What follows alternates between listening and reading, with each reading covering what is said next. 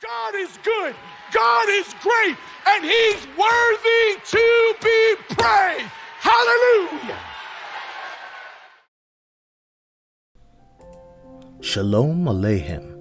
I bring you peace in the native Hebrew language of my Lord and Savior Yeshua Mashiach, the one we call Jesus Christ. What a wonderful day, and as my good brother Pastor Rhodes likes to say, this is the day that the Lord has made. Well, good morning. Welcome to Coffee with Jesus. I'm Vincent Rhodes, your host, and certainly thank God for another day that the Lord has made.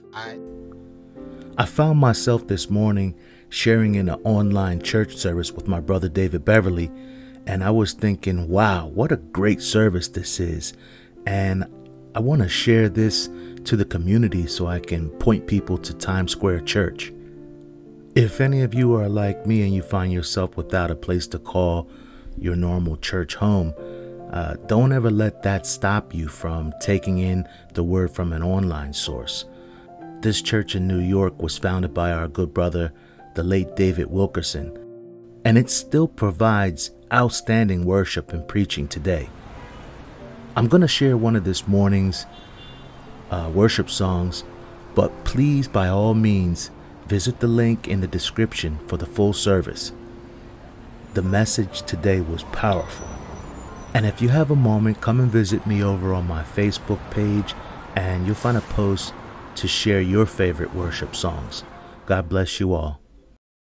I just want to jump up on my feet and say, God is good. I can't help it if once in a while I got to shout and just tell God he is worthy of all praise. Sometimes I just got to get up and say, I can't help it. God is good. God is good. Hallelujah. Thank you, Jesus. Would you mind standing and clapping with us? Come on.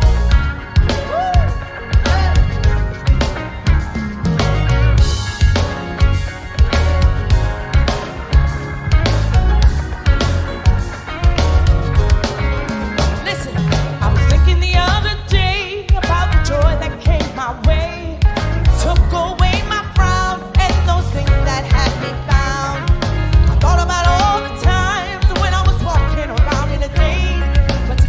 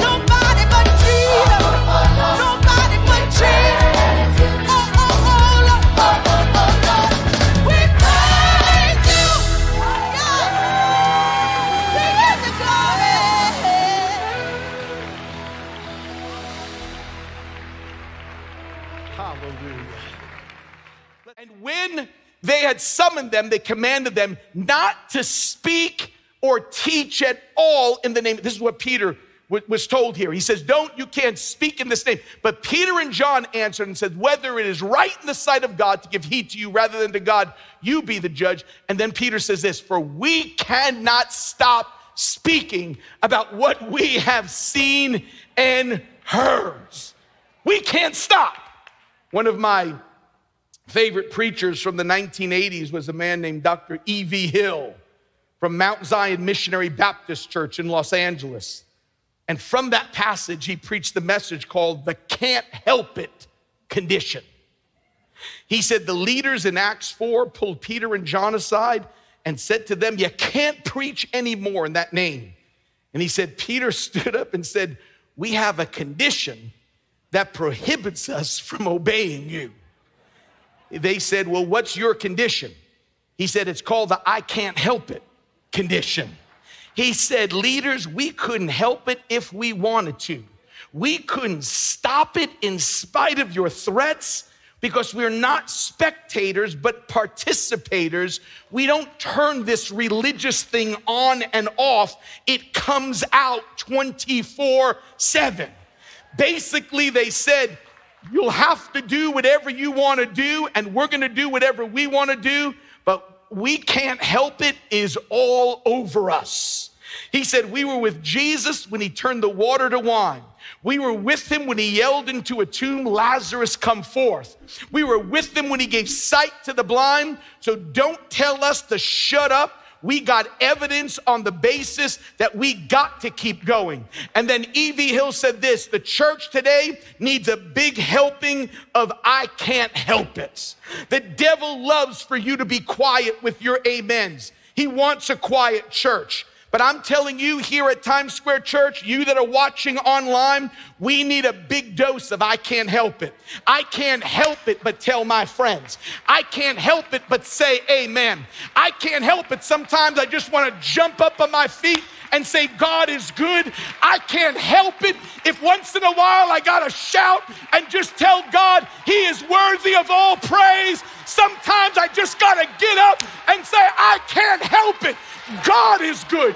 God is good. God is good. I can't help it. And folks, if you see me getting excited, I can't help it. You can do what you want to do, but I'm here to tell you, God is good. God is great, and he's worthy to be praised. Hallelujah.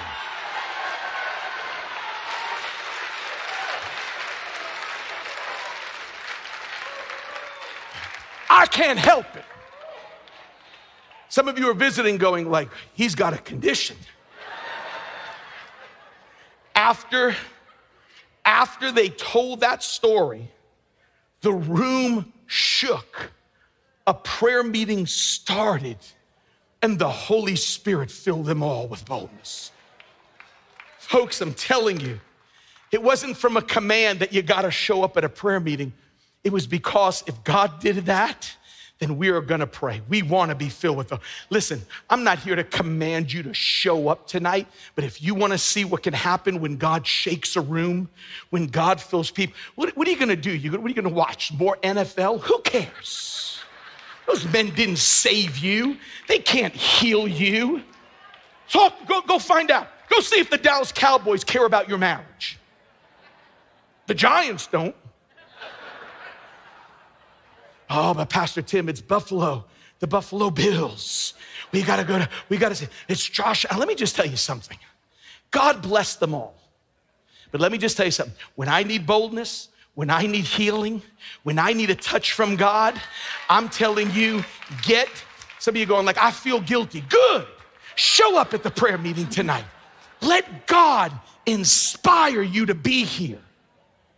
I read an article not too long ago called The Curse of the Selfie Generation. Just look on a phone. I can't believe how many pictures people take of themselves. Seriously. It's amazing to me. It's amazing to me. Look at their phone. Not now. Look at their phones. Seriously. Like, what are you doing? And he says, whatever you think, the people who are obsessed, this is what they said, with taking selfies and posting them. They said this, the problem is not next gen and millennials. They said adults are doing the same thing.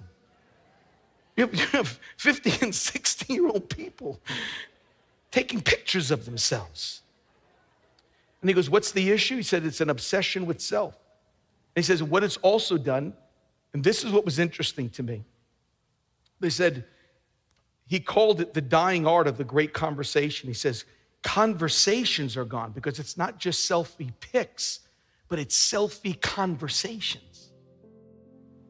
They don't know anybody else's story. They don't even take the time to go, tell me what's going on. Tell me about what God has done. Tell me your story. We know our story, but we never take the time. They said the selfie pics is a condition of a selfish generation that just is not interested.